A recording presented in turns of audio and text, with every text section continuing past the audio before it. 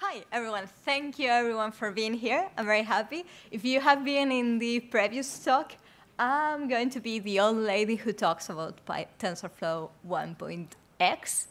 But still, this will be applicable to Python, to TensorFlow 3. I keep saying Python because it feels like I'm talking about Python 2 while we should be moving to Python 3. So yeah, nevertheless. So I'm Mai Giménez. I'm a PhD student. So we are going to talk about pain. As a PhD student, I know pretty much about pain and how to deal with painful. I'm actually a last year student, so that means that I have been dealing with pain a lot of time. So if you decide to go to TensorFlow instead of using Keras or PyTorch or Torch, that means then you have been through hell, and you decide, hey, I'm going to build this model. So TensorFlow is an amazing library because you have tons of ways to do things, but this is the course for you. When everything is possible, the most probable outcome will be chaos. So if you have 100 developers and 20 different ways to do things, how many outcomes do you have? 200. And if these 20 developers will do the same 20 times, you will have 2,000 outcomes. So I do what every responsible developer does. Like, I went to GitHub and I see, OK, how people who has more stars models do things. And I found that, oh, OK, people use a train function and then they have a class with all the parameters. Oh, how to do the class. Some people build a graph within the class. Some people build the graph in the functions and train. Other people do completely different things, like there's this function, and these are the layers, and then they loop over the layers and create the graph while they are in this function createNet. So how should I do it? What's the correct way? I need a correct way. There should be a correct way. I'm a little bit OCD, so I want a correct way. And if you think about it, a model is just a thing, then takes data, trains itself, evaluates itself, and when the model is happy, says, hey, I'm happy, let's predict. So it's a thing, then we'll take train data, train for a while, then evaluate, and then when you go to inference, it will take a new sample, and then predict that outcome. It's not that hard. This should be a way, like, I don't care how's your model, how is anything, but this should be clear. When I go back to my code, I should know, OK, this function or this class is the train, this function is the model, whatever. And estimators came to our hub. So estimators became, they were released in 1.3 and became mature in 1.8. They are going to stay in 2, but things in the custom estimators are going to change a little bit. Nevertheless, since we are talking about good practices, this will stay, because we still want to be good developers. We are machine learning practitioners. We are writing code. We are not writing poems. And this is the API of TensorFlow. So on top of the food chain, we are going to have the pre-made estimator. That's the thing that developers tell us use all the time because it's robust, it's very tested, so we know then it's correct. Then if you want to go lower, you have an estimator and a Keras model. We have been listening a lot about Keras models, and if you want to go back, let's go back to the other talk, the talk previous to this one. And then let's say, oh, I actually want my estimator to be completely wildly different. So I have layers. Now in Python, in TensorFlow 2, it's in Keras layers, but still we have some way to define layers. And then we have the Python IPA, the C++, and then all the things that talks to the hardware. We don't want to talk to the hardware. OK, so where is an estimator? An estimator is a complete model. So use this pink thing that I had before. And an estimators will give us models for train, for predict, and for evaluate. I'm going to repeat this structure a lot because it's actually what we want in a machine learning system. And these are the functions that we need to instantiate: train, evaluate, and predict. and save model, because of course you don't want to train your model every single time. Like, I'm just waiting 1 week to my model to be trained, and now I want to use it, so I'm going to wait another week. That doesn't make sense. First thing, let's use pre-trained or codeestimators. This used to be called can. I like it more. It's like going to the shop and buying a nice tomato soup ready to eat. So codeestimators are commonly used architectures. That means if you want to write a linear classifier or a linear regressor, it doesn't make sense that you need to write every single time a linear regressor. We all know how this thing is. And it represents a whole model. What kind of codeestimators do we have? We have baseline classifiers, so you build your lovely model, and you want to test it against a baseline. So you have that. It's classifier and regressor. I'm going to say classifier for simplicity, but we have baseline classifier, linear classifier, deep neural network classifier, so a neural network with layers. Okay, we have found codeestimators are our thing. We want to use that because we are not going to do anything very fancy. We just want to use these codeestimators. How are we going to do this?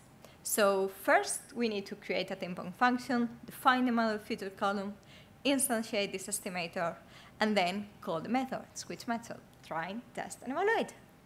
That's all the time. So let's start. Let's create our input data. I will talk later about data set, but we need an efficient way to feed data to our model. Tensorflow estimators are built for parallelize, for running parallel, so we want to feed things properly. And here in 2 lines of code, we have our data set ready to use. Okay, we have data, and now we have to tell the model which kind of data is this. Like, is this an input? It's a string? It's a float?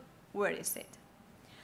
And we simply tell, oh, this feature column is actually a numeric column. So I'm going through all the train keys and tell my model, all these models are actually numeric columns. Okay, so I said, where is the data? I tell what kind of data is this? And now I need to instantiate the estimator. Estimators are a baseline, a subclass from TF estimator. And this is a deep neural network estimator classifier, and it's within estimator. So this is a deep neural network with 2 hidden units.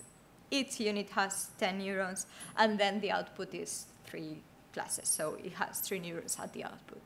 And with 2 lines of code, actually 1 line of code, I built a deep neural network.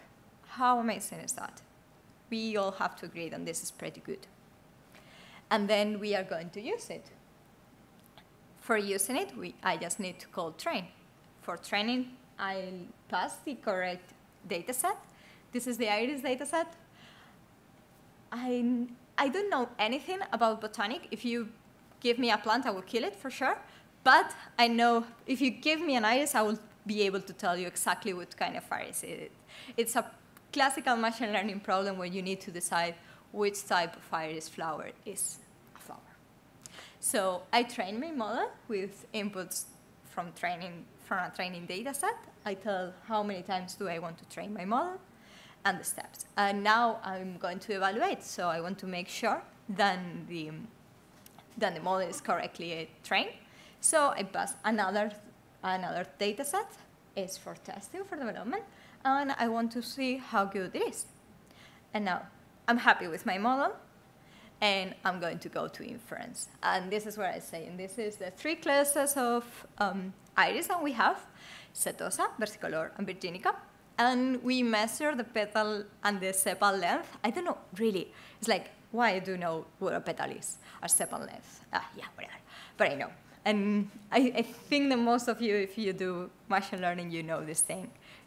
So then the only thing that I do need to do is call predict, and I will get the prediction. And then I will figure it out. Since I know the expected, I can say if it's correct or if it's not correct. This will run in parallel for us. This has been handling sessions. This handles threads. We don't need to worry about running queue runners and stopping and waiting for stop iterations. If you've done this, You know how painful it used to be?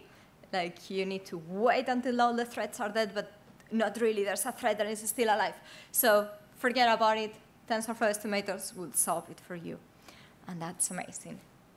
However, what about if, like, okay, I'm a PhD student. Like, I don't want to use codeestimators. And maybe your problem is not this linear regressor problem, then I'm going to simply plug in. So I actually want to, like, connect a neuron from the input to the out because I have an attention and I want to, you know, what kind of things. Like, maybe you want to be creative. Probably you want to be creative. So what are custom estimators?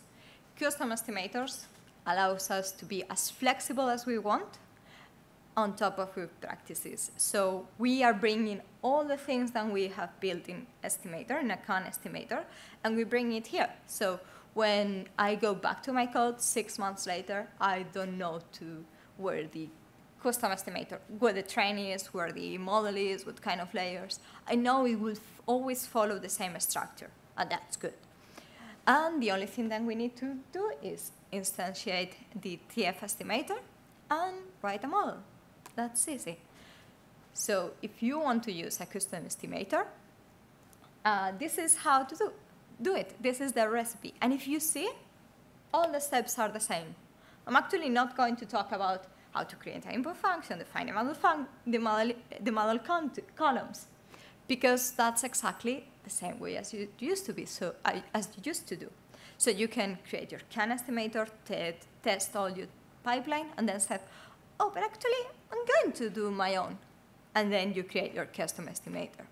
Creating a custom estimator requires you to write a callback function with a model, to use params, the parameters of your configuration. And if you have, this is tricky, I'm always, because I've used it a lot. Like, you can say, oh, I want all my GPU, I don't want to share it.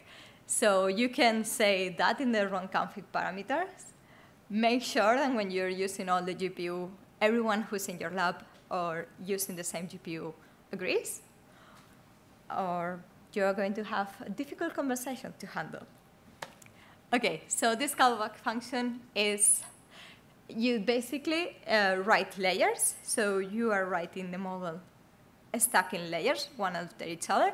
As I was saying, this is move, but contrib, never trust contrib. Now it's getting more stable. At the moment, we only have contrib layers embedded sequence, stable.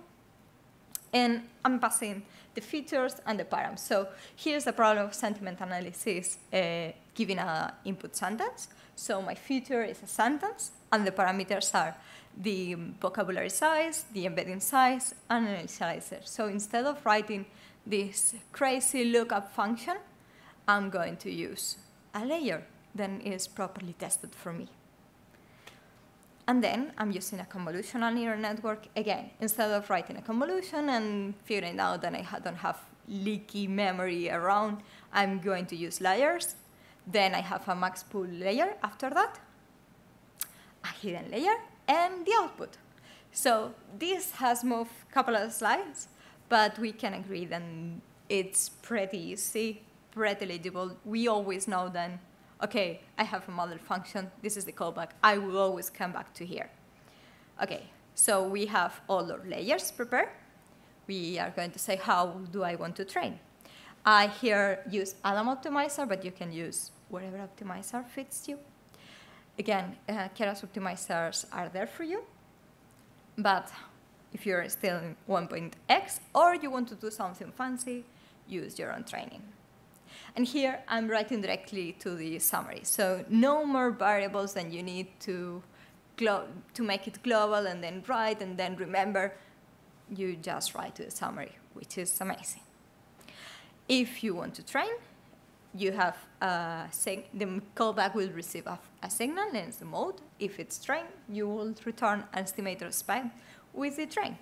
If it's an evaluate, you want to compute the accuracy of the model, and then you return another estimator object, and it's the output of this evaluation. So, in summary, estimators are a good idea because it allows us to make good decision about their code. It's easier to debug. It's easier to maintain. It's better for everyone, for your mental health, so use it. If we all agree that estimators are good, and they are, if you don't agree, we can discuss it later. So the next thing that you need to do is talk about data sets. So you have built this amazing model, and you are using a FitDig to fit data. How not efficient is that?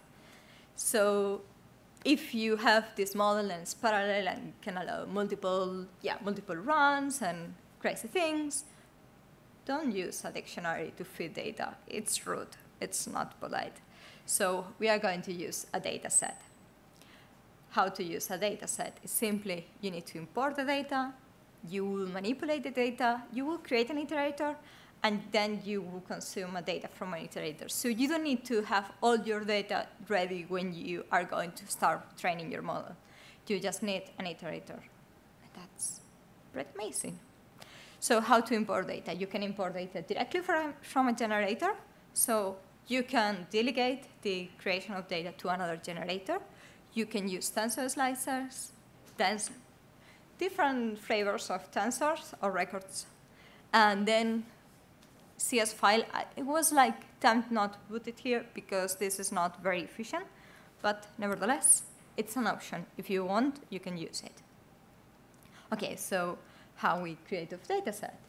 I have this example generator function, then it's a generator, then will be generating inputs, and I need to tell TensorFlow, hey, this input is actually that has these types and has these shapes. So that way the graph can be created properly. Okay, I have my data ready to use, but I actually want to add one, or I want to do something.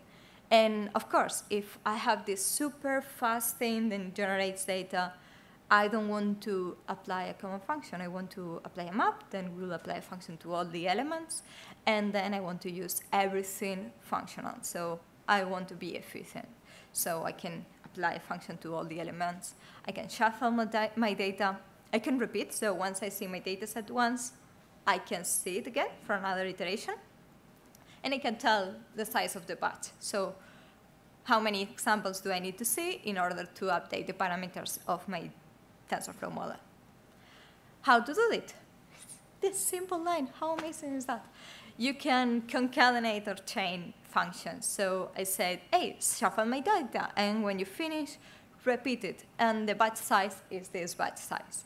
And with this simple line, I create a data set that is efficient for my TensorFlow model and can be parallelized. Amazing. Great. I have my data ready. I just need to create an iterator. So we have two options here, one-shot in iterator. So I'm going to run all the data once, or an initializable iterator. If you want to do crazy thing, like crazier and more custom, you can use this thing. Normal users, we will use one-shot iterator. And this is, I said, hey, dataset, please give me an iterator. And it gave me an iterator. So how to consume data? Simply call next. And get next will return me a batch of sample data. And I can feed it to the TensorFlow model. Great. So we have finished this part of the journey. We have seen that estimators are a good practical way to handle our models. We have seen that data sets are the proper way to feed data to the model. And yeah, we want to have all these things in place in order to build a proper model. And when you come back to your code, you know where exactly you are. Finally, let's say that you actually heard about Glove or WordPeg or VGG. This is very old. AlexNet. Oh, I'm going to have a lot of time for questions because I was super fast. Okay, so you have heard about all these models and said, or even BERT. You have heard about BERT and say, should I write 26 layers models with attention? Oh, that's going to be very, very tricky. Don't do it. Use TensorFlow Hub. TensorFlow Hub brings all the ideas from continuous integration and software control version to machine learning. Actually, it's a thing that we should be doing, and we have not been doing, but we are solving it. So TensorFlow Hub is a place where we can find modules that are reusable, stackable, and trainable. And you can use it in your own pipelines. So let's say I use a very old one. I use a neural network language model. And how do I do that? I say, I want an embedding column. And this is the module specification. So this URL is the URL of the module. The last number is the version. So let's say the people who created this module updates the module and say, and now I want to use the next version. It's as easy as changing that. And then I feed that to my estimator. So this is a codeestimator. I don't even need to do anything crazy, just 2 lines of code. I have state-of-the-art modules, a state-of-the-art and tested TensorFlow models. Great. So we should be using it. In an ideal world, I'm expecting that people will publish their code, their paper, and I can use it. Because if you write science and I cannot replicate, it's not science. It's you're doing kitchen, and I can cook myself. Thank you very much. No, sorry. Sorry. Thanks. It was nice. Now I can finish with a lot of energy. So bits of knowledge then I want you to take away. Estimators are a good idea. Please, please, please, please, when you come back to your code, you shouldn't spend more than 5 minutes figuring out where your model is, where the training is. You should be able to know where is everything. Datasets allow us to building high-performance complex pipelines. So if you build this amazing pipeline of your TensorFlow estimator, you don't want to fuel it with this old, slow data. You want to fuel it fast. And finally, you have a state-of-the-art ready modules to use in TensorFlow Hub. It's kind of easy to publish there. So if you have invented a really, really nice thing, please share it. The community will be very, very thankful. And now, yes, thank you very much.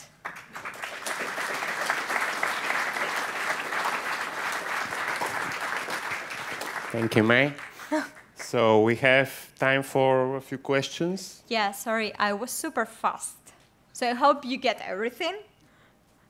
I'm a very hateful human being, and I like to complain about bad things. So. Anybody? Don't be shy. Yeah. So thanks for a really good talk. That was very interesting. And I will go home and write all of my estimators and see everything that's out there in TF-Hub and everything. So I was just thinking, do you have any kind of best practices for how to curate your model training performance on all the models?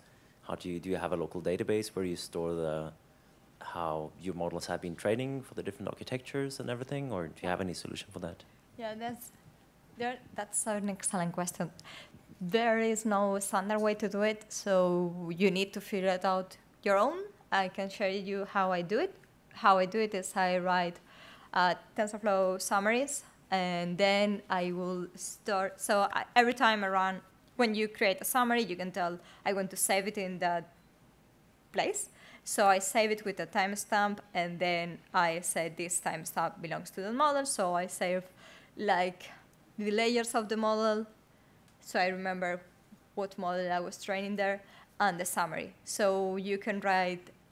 We haven't talked about TensorBoard, but TensorBoard is an amazing tool. So if you have that thing, let's say I'm training different architectures with different parameters, so I will have all the parameters in the same tier, and then when you run TensorFlow board, it will load all your architectures be careful, because sometimes you let it run with four loops, 4, 5 for loops, and then it's like, oh, damn, I have 200 architectures, and you need to figure it out which one is which. But yeah, I didn't find a proper way to do it. This is my approach. Thank you for your question. Okay. Anybody else?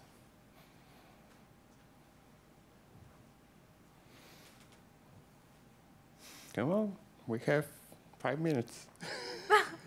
Sorry. Okay, then thank you for the amazing talk.